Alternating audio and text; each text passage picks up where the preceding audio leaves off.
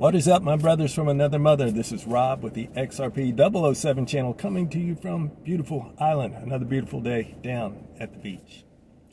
5 out of 5. Thank you so much. Saturday's video, it's closing in on 10,000 views. I'm at 8,500 so far, so we're getting close. It's going to be interesting. See if I can get to 10,000 on that thing. So all you guys can help, if you would, just smash that like button. Let's see if we can get 100 likes on this video today. And if you're new to this channel, if you would, hit the sub button to subscribe, the bell for notifications when I got a new video.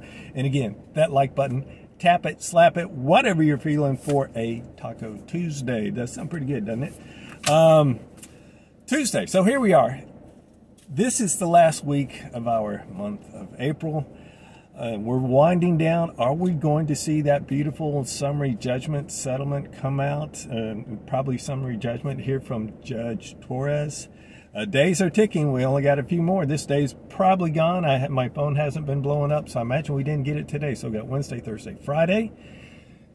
Can she do it on Saturday or Sunday? Maybe so. I don't know. So then after that, we got a whole new set of cards. In the news, XRP is absolutely unstoppable. Ripple got approval for being used as a for cross-border money by none other than the U.S. Consumer Protection Bureau. I think they're kind of giving the SEC a little of the middle finger, along with Gary Gensler. This is beautiful. It's more arsenal in the fire on behalf of the Ripple case to say, look, you know, these guys think it's definitely not a security. Is that a security? Look like a security? Smell like a security? I don't think so. But so this is huge. One more really great one. Line them up, fill them up, knock them back.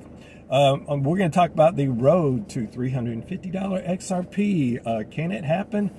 And then it begins when this happens. So I actually got two answers to that. And I was zooming out, looking again at all my different charts on my monthly, my weekly, dailies, and down to the 4 hours and stuff.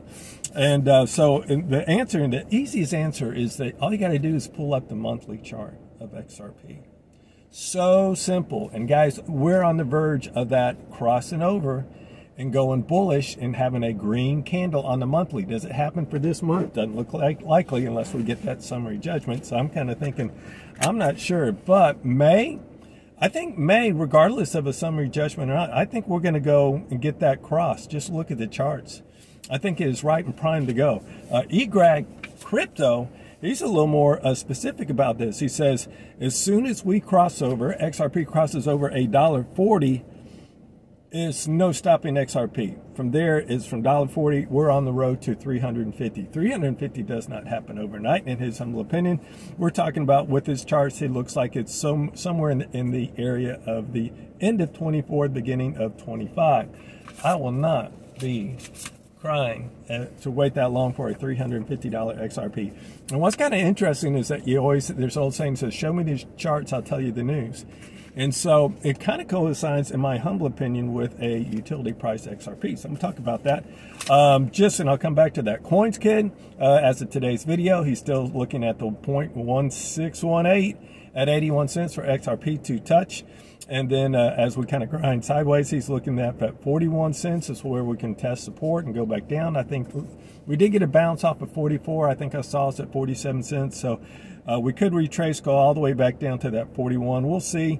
And the next level of support underneath that would be like 38 cents. So I'm going to have a couple of buy orders in both of those. Now, this is to follow up with yesterday's video about the pump in 2017 and 2018. And I meant to get this in, but I'm glad I have more time to actually talk about it because it's absolutely fascinating, because we're talking about the length of time it took to make these moves.